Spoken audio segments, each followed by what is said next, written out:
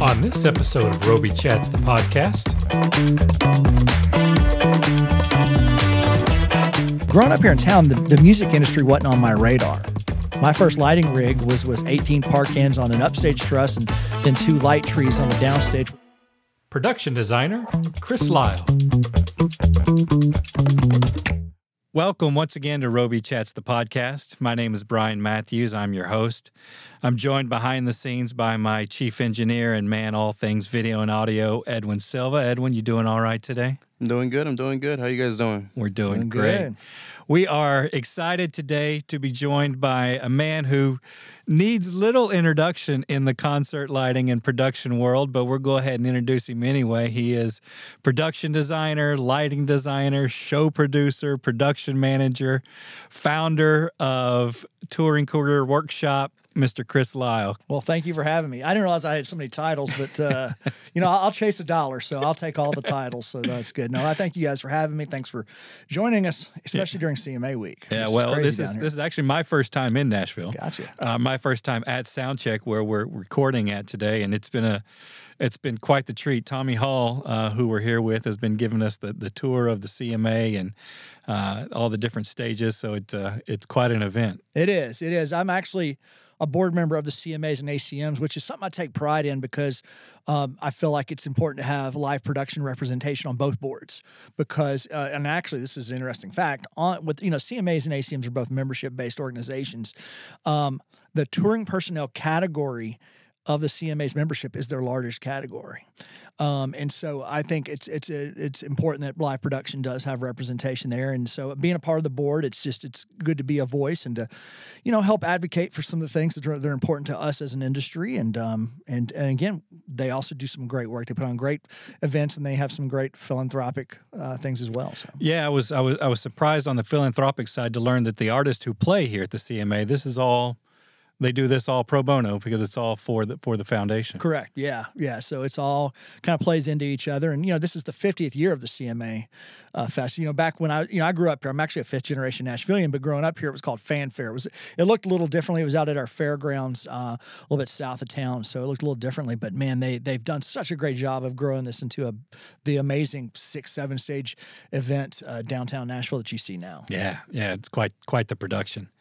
Well, we'll kind of just jump in a little bit. I want to first start with you with 30 years in the industry, over 30 years, right around there. You've worked with so many different artists and festivals. From everybody from Alice Cooper to Robert Plant, Jason Aldean, Miranda Lambert, Sugarland, and the list kind of goes on and on and on. You've had such a rich history in this industry.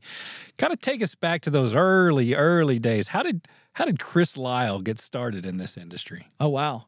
Well, I'll try to keep it as abbreviated as I can, but, I grew up here in town, and actually it's funny, I just had this conversation this morning with somebody else, but growing up here in town, the music industry wasn't on my radar, and I didn't grow up playing an instrument. I knew we had country music scene here, but it wasn't on my radar, and it wasn't until I had a failed attempt at going to college that I ended up meeting a couple guys that had some bands that played some local bands and did some shows, and they befriended me and kind of invited me to come to shows and hang out, and basically started doing lights.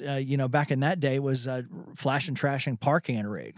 My first lighting rig was 18 park ends on an upstage truss and then 2 light trees on the downstage with 4 pars each. And so, really that's what I knew as a concert lighting rig. And so that year would have been 1991. And just worked the local scene for a while. We also have a contemporary Christian music scene here in town and worked with some acts in that in the very early 90s, but really caught a break in 95 and went on what was called the Walmart Country Music Tour, which is literally what you think it is. It's we played Walmart parking lots. We played 7 days a week, and we did it on a SL100 mobile stage.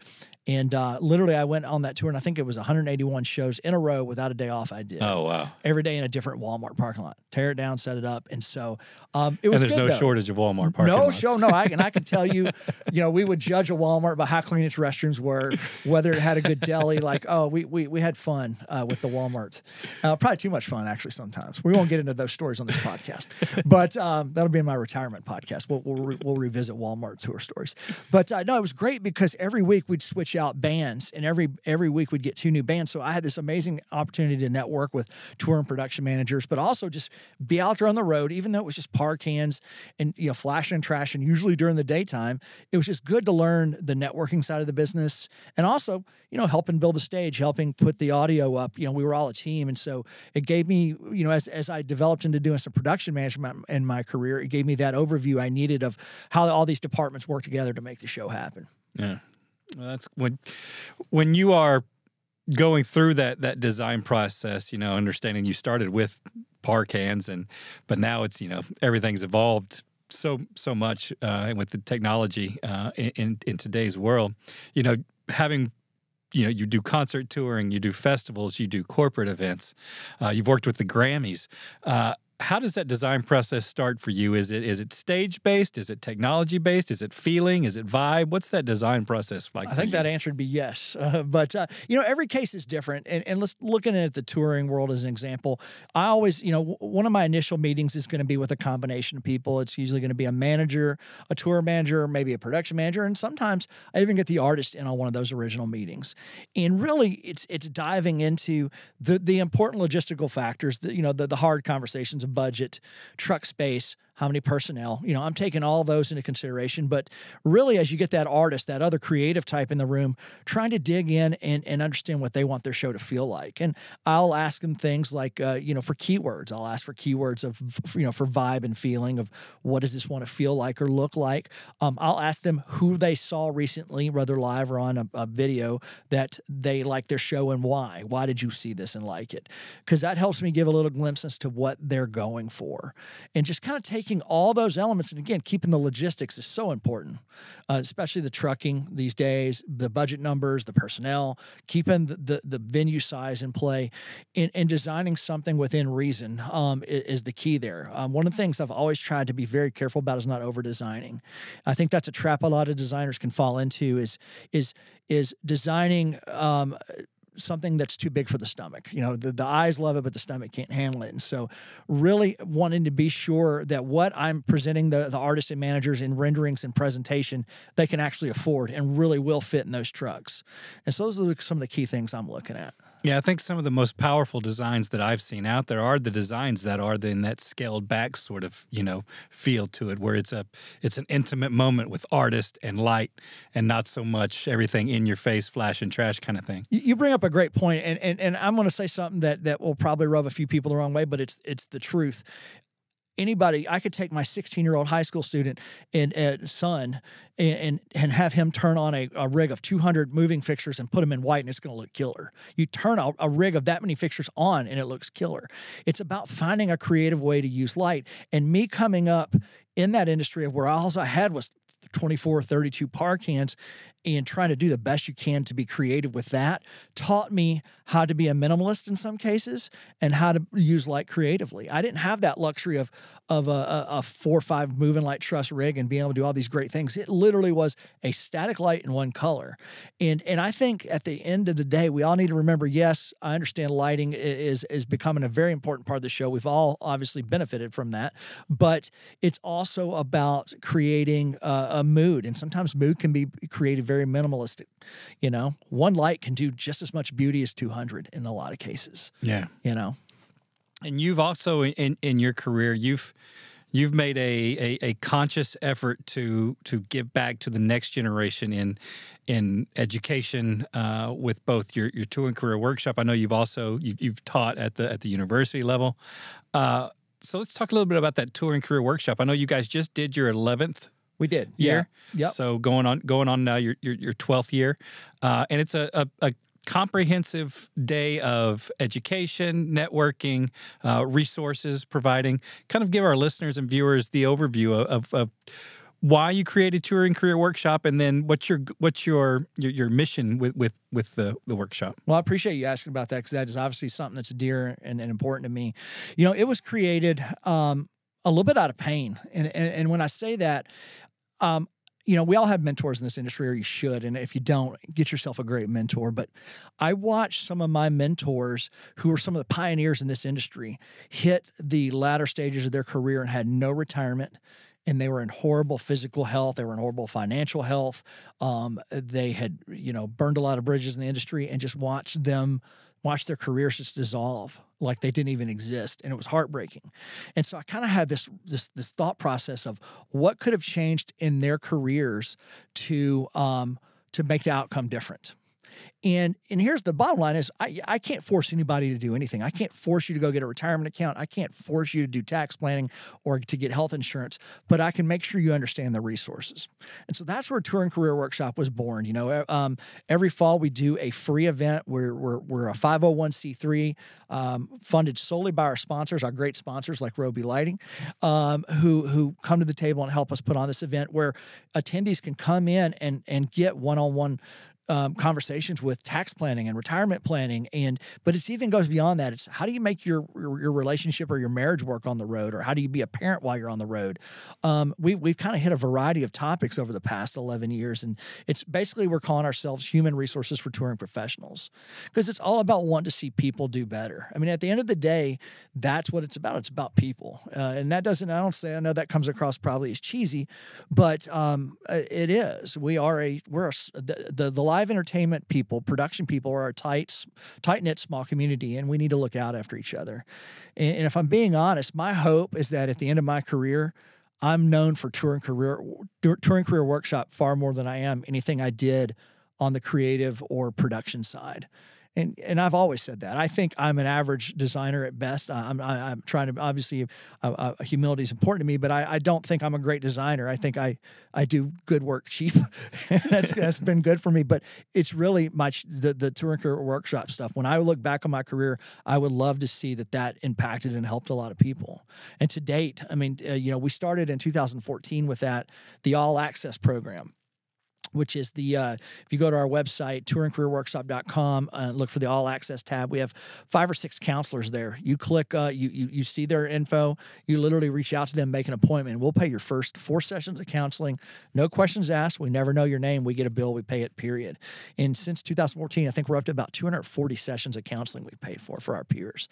That's what I'd rather my legacy be known for than anything, is that that we left a mark of positively helping people. Yeah, I think that's powerful, man. And that's I'm not trying to blow smoke up your butt. That's really cool that you guys are doing that. I mean, again, I said it was my first time here at Soundcheck, so I was just walking around the halls the other day just checking it out. It's a really cool place. But I saw up in the Soundcheck break room there's a flyer, and it's talking about the mental health side. Mm-hmm. And Touring Career Workshop is really focused on helping out with that. And you mentioned, it's trying to figure out how to be a parent. It's trying to figure out how to be a good spouse, because the outside world, not in this industry, I think just thinks it's concert touring. Man, it's glamorous, it's famous, but it's living in buses, it's living in hotels, it's being away from your family for months and months and months. And there can be, I assume, I've never personally been on tour. I've been out to tours and visited with people, but I can assume that's quite taxing on somebody mentally. So just talk a little bit about that side, just the mental health side of it. And I love that you guys are focusing on that, because I think that's something that's very, very much needed in this industry. No, and you're right. And look, touring folks will always have my respect. Even though I'm semi-retired from actually touring, I don't actually go tour. I know what goes in. I've did it for most of my career.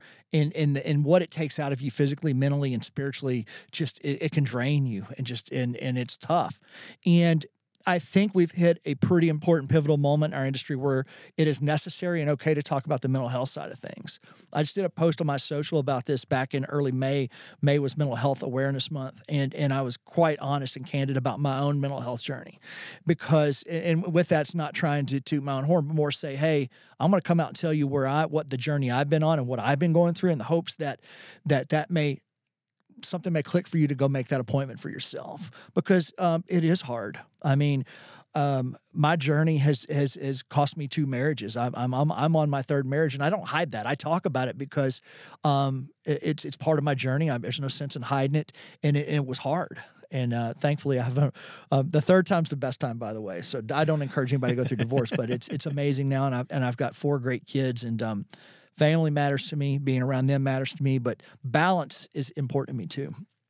I've become it's become very important to me to know when to say no to work and to make sure that I'm allotting time to go for a walk, and to spend time with my wife, to spend time with my kids, to spend time with my aging parents. All those things is all part of what I call the wheel of life, with everything being a spoke and making sure everything's in balance and everything's getting the time and energy it deserves. And so mental health right now, and that word balance, is so important, especially as we've come out of this pandemic where we lost what I'm estimating to be 25 to 30% of our workforce. I think a lot of us are overworked right now and tired, and maintaining balance is going to be very key for the foreseeable future. Well, speaking on that balance issue, when you give so much of your time and your life to this industry and the productions and the tours and things of that nature, when Chris Lisle is stepping away and just needs that time to relax, what do you do to blow off your steam? What's your relaxation time like? Man, honestly, I'm an admitted workaholic, and so stepping away, I that's one of the challenges I face in life is stepping away. But I'm working on it, like I said. But I got to tell you, my wife and I got married during the pandemic, June of 20, and we've been together since May of 16. We've been together a while. But anyways, her family has a house down on Timsford Lake, which is southeast of town, and her dad bought it in the 90s. And that has become that's become my happy place. If you follow me on my socials, you'll know that I call it that. It's my happy place. When I'm sitting on that deck with my coffee and my wife and just watching the water and the sunset, I don't know, that just puts me at ease. So it's about just taking in nature but being around people I love and turning off the noise for a bit. Yeah, I think that's pretty key for everybody to be able to do that. And I can see how it might be hard for someone young in their career who's, they might be eager and they're trying to take as much work as possible. So is that something you talk about on the workshop, that finding how do you find that balance, and where do you, if I'm a young designer and I'm trying to get my name out there and I'm trying to work as much as possible, but you don't want to overwork yourself and burn yourself out, how do you teach them to find that balance? Man, it's such a double-edged sword, because you also, if you start saying no over and over to the same people, they quit calling. And as a young designer, when you're trying to make a name, if you start saying no, that could really hurt you. I've been very blessed to be at a point in my career where a lot of my work has become cyclical. I'm still putting out several tours a year, but a lot of my work now is based around festivals and special events that are every year. And so me having to say no has decreased a good bit because of that. I know my schedule. It is what it is, and these tours kind of hopefully slot in between that. But as a young designer coming in, you're out there hustling. You're hustling, and you're trying to get in as much work as you can and make a name for yourself. And it's hard to say no as a young designer. And that's where we see a lot of burnout happen, especially as a young designer who might have a spouse and children who are gone a lot.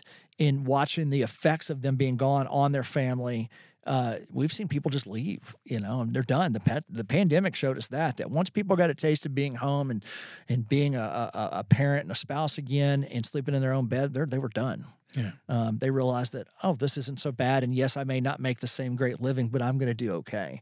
And so I would just say to a young person coming up, it is going to be about hustle, and you're going to make sacrifices. There's no doubt. If you've chosen this industry as a career, you're accepting right now that you're going to make sacrifices, and that you are going to sacrifice moments. You're going to sacrifice birthdays and weddings and graduations and funerals and parties and all kinds of things. But it can also be in a rewarding career, obviously. But, just being young, just knowing when's enough is just probably my best advice. Just try to find that point, and that's going to be different for everybody. What point for you is enough? Yeah. Well, when you're taking that time away and recharging those batteries and having your relaxation moment, when it starts to come time to get those designs going again, and you've got the projects coming in, what is it that's burning inside you that keeps you loving this industry so much? I've talked to some designers, and I've had some tell me that it's after they hit the final cue and they see the audience's expression of the show they just saw. I've talked to some that say it's right before the show, before the audience comes in, and it's that palpable energy that you can feel before the show. What do you love most about this energy? What is it that drives you? There's a couple answers. I'll give you one of them. Like I tell you, one of my favorite moments is when something I've been staring at on paper for months, I walk in and see it for the first time. I put out this this up and coming guy in country, Parker McCollum, recently, and it's something we've been working on since last summer, really. And walking in January and seeing it built and seeing the set and just like, oh man, it came out exactly like I wanted it to. Even better, because people, your set fabricators and stuff put their little touches and nuances on it. But that's my favorite thing, is to see that. That design just come to life and breathe, and see the lighting rig fire up for the first time. When I was a touring LD, every night when house lights went down and the crowd would do the roar, man, it always gave me chills. And it still does. If I'm at a show on opening night, the roar of the crowd at house lights, it just gives me chills. Yeah. And something I've always taken seriously, and this is the cheesy part, but I mean this. I do not take it for granted that in that audience is someone's first show, could be somebody's last show. It's a couple who saved every dollar they had from a job that barely pays them anything just to be there that night, and never take that for granted. Those people, that is a big deal to them, and to put your heart and soul into that, to make sure that audience has a great experience. That is our job. That is our job, and never forget that. Yeah, I could see how that might become hard to remember when you're doing, 32 shows over 50 nights, in a different city each night, to remember every time you go in there that it could be this person's first show. It could be their last show. I love that point. I think that's a really cool way to look at it. Yeah. At the end of the day, I love lighting. I love painting a picture behind, on top of, around a performer, a band. I love being able to take light and use it as a creative source. I think that, and the light starts strobing as I said that, if you didn't notice. I love doing that. That is such an important thing. But at the end of the day, and with all due respects to our manufacturers, whom I'll love, I'm a huge Robe fan, as we all know, but not many people in the crowd really care about what lighting fixture is up there. It's all about how they feel about what the music, what that environment is, how that's making them feel. And I truly believe that the picture we paint on a ballad can just drive home that emotion. Same way that the up-tempo song, as those lights are going crazy in the crowd, it also brings up that energy inside us. So, I think as a designer, I've come to understand, and to segue a little bit into this, fixtures are important, and obviously we're all worried about certain feature sets. But at the end of the day, is there going to be a good fixture up there that works, that has the feature sets I need, that the crew has no problem maintaining, but will it paint that picture I need it to paint? I don't get too nerdy on the tech stuff, honestly. I've always been about good saturated, rich colors, nice gobos, and just painting that picture, Yeah. Well, what's that relationship like for you, having worked with so many different artists, between designer and artist? Some people have different working relationships with each artist. Some might be a little bit more tech savvy. Some might be a little bit more, I don't want strobing, I don't want gobos. What's that? How do you create that relationship between designer and artist? Oh, wow. And, and honestly, as I look back on my career, every interaction's been different.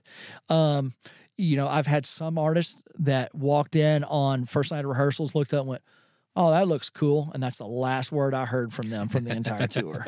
I mean, that's happened quite a few times, actually. And then I've had artists that want to sit down and go through, they want to play back, the rehearsal track and go cue to cue and look at every cue and look at color combinations, gobo choices, movement, speed, tempo, all that. And it's different. And at the end of the day, I've always just reminded myself that it's their name on the marquee, not mine. And even if we're having a creative, not necessarily disagreement, we're just not on the same page with how a song might feel, it's ultimately their call. They are the artist that's up there. And so I've just learned to just kind of try to read the personalities. And again, I'm hopefully getting ahead of this as I'm having those intro conversations before the design process. I'm really wanting to wrap my head around, what do you like? I've worked with artists like no pink, no shades of pink, no magenta. I've worked with artists, no gobos. I've worked with some artists, no haze, which, man, How do you create a beam and no haze? Yeah. I mean, and I actually had a tour. Went to a no haze policy during the tour. I mean, we designed a rig that had a lot of beams, and then during the tour, the singer felt like the haze was hurting their voice.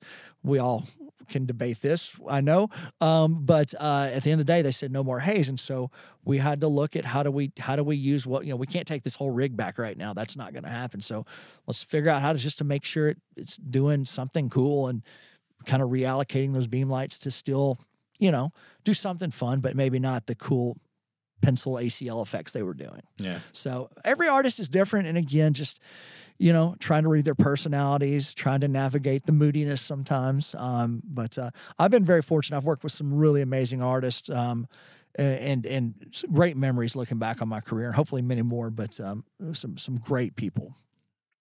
Well, we'll let you go on this last one. Again, just over the 30 years of your career and understanding everything that you've gone through and everything that you've learned and everything that you're kind of doing now with the Tour and Career Workshop and wanting to create that legacy, which I think is fantastic. If you were speaking to that young Chris Lisle who was on stage with that par can rig that he was first creating, what advice would you give him? What would you tell that young Chris Lisle, knowing where you are today and everything that you've gone through? Yeah, no, what a fantastic question. Like, that 18-year-old kid, I would have told him to get his attitude straight and quicker. I was never necessarily cocky, but it took me a while to learn how to be a people person and to really understand that this is a people industry and that your tour mates who you're around 24/7 and the artist and the stagehands you interact with every day are all people, all here with a job, with a task. We all have a purpose, and just kind of learning to grow up. I think 50-year-old Chris would tell 18-year-old Chris to grow up. He would. That being said, some of the mistakes I made along the way shaped me into who I am now. Both political mistakes in terms of not handling situations correctly to, design mistakes. Obviously, you have some misses. You do. You miss budgets. You miss creativity on some. You have some that you look back and go, man, I could have done that so much better. But, I think personality and attitude is everything, especially this generation now. There's so many great tech-savvy young people coming out of this industry that know how to program a console. They can run circles around me. I've learned to hire those people. That's part of this. I've definitely learned that. But, I remember, one of the things I'd say to remember is that, it's a small industry. It's a small industry. Most of it, we all intertwine. Paper resumes are not really a thing. At least they haven't been in my career. It's all about relationships, and just remember that it's all about relationships and try not to burn bridges, because the PM on this tour could eventually be that PM on another tour, and you want to be the one that they want to call to design or operate or whatever that role is, or go mix audio or whatever your career path is. And so respect those relationships. And then I would also say, remember, at the end of the day, and this is a hard one to say, and it burns to say it, but it's called music business, not music friends. And although I've been blessed to have a lot of great relationships come out of my time in this industry, the amount of people that are core, true, deep friends, I can count on two hands. I've got, the people that I'm willing to go below the line with and have deep conversation with that truly know me, because it is still a business, and at times it can be a cutthroat business, and you're going to lose clients, you're going to take clients. And I'd like to think I never did that maliciously. I hope I didn't, especially as I look back. But it does happen. And just try to be mindful of your peers. Respect the generation ahead of you, I think, is another good lesson. There's just so much that I've watched, especially as I came up in an analog age and I'm in a digital age now. It's just watching what the older generation's gone through and now the younger generation. So respect both ways. And I would say to the people in the older generation to take note of the new generation and their wisdom and technology, because it's something that they've been really great about wrapping their heads around. So a lot of great lessons learned along the way. Well, Chris, thank you so much for taking some time to sit and chat with us. Absolutely. People interested, check out touringcareerworkshop.com. Please do. And remember, all access right there. That's the biggest. I can't tell you. Please use it. Like, even if you don't live in the Nashville area, all of our counselors have telehealth. Like, literally, we can they can make an appointment and hop on a Zoom or whatever with you. So use that. And I also want to plug, and actually, I don't know, this will probably air long after this happens, but I'm excited to announce next week at Bonnaroo, we've partnered with Bonnaroo, with C3 Presents that produces Bonnaroo.